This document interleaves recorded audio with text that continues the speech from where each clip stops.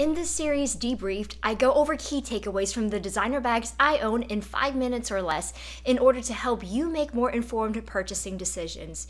In this episode, let's debrief the Hermes Halzan 31. Hermes first introduced the Halzan in 2014, I believe, and the design of the bag is, surprise, surprise, inspired by Hermes's equestrian heritage, with stirrup-like handles and a horse bridle-like buckle detailing. I think I also read somewhere that the name Halzan is based on a type of horse coat color, but I don't know for sure. So a little backstory about mine. I bought mine pre-loved from a luxury consignment store while on vacation in Singapore, and I think I paid about $3,400 US. Last I checked on the US Hermes website, I think these are priced at a little over $6,000, although like all Hermes products, the prices may vary depending on the exact leather of the bag, but this is a great segue to my first takeaway. You can usually find Halzans for under retail price pre-loved. Both the Real and Fashion File have a handful of Halzans at the moment in very good or excellent condition. As you can see, all of them are well below the retail price. Now, on par with the mini bag trend, it's less likely that the Halzan 25, so the smaller size, will be under retail price. But I'm going to tell you why you should go for the 31 next. But in the meantime, just keep in mind, this is a fantastic bag to buy pre-loved without having to pay over retail and without having to compromise on the condition of the bag. So the Halzan is definitely one of Hermes's best kept bag secrets. I honestly don't know why it doesn't get more love because it is one of their most versatile and user-friendly bags. I do love my other Hermes bags.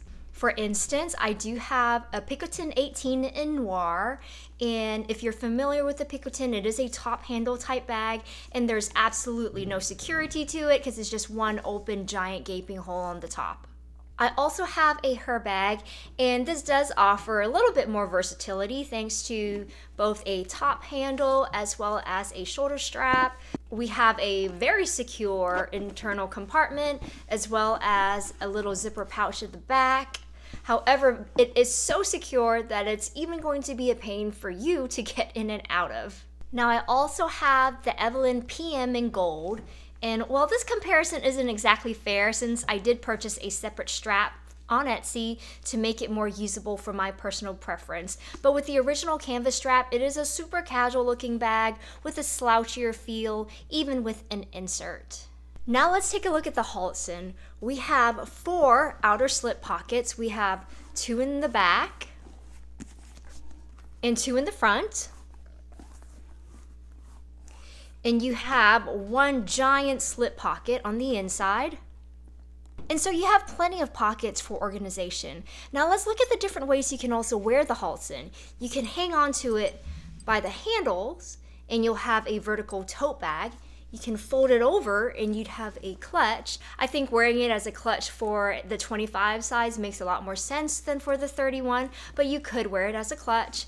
Also, you can technically secure these handles with the buckle detailing here for added security, but there's really no need because the design of it is pretty secure and easy to access at the same time.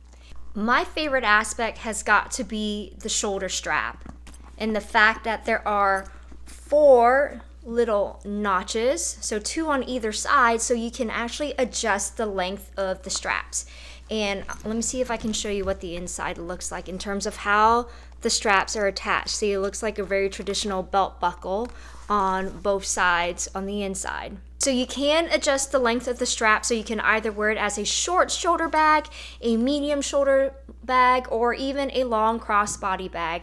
I can't think of another Hermes bag off the top of my head that has this level of versatility. Compared to the Evelyn 29 PM and the Her bag 31, the Halzan is approximately the same size, but it feels a lot smaller and more maneuverable, and it's less bulky. So I'm 5'3", and the Halzan just looks so natural on my frame. And don't get me started on what fits. Let's just say everything fits. Now, one caveat, the one I have is in a softer Clemence leather, and you can see from the side that it does lean a little, just based on how the straps are attached to the bag, being strung through both flaps, and the fact that my preference is to wear it as a short shoulder strap, so I'm partly responsible for causing this lean to happen. The insert does help to prevent it from leaning further and to help keep it shape when I really do try to load her up.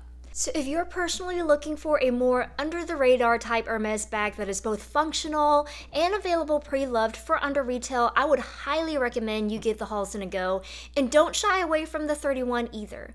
I hope you found this video helpful. Please don't forget to like, subscribe, and tap the notification bell, and I'll see you at our next debriefing.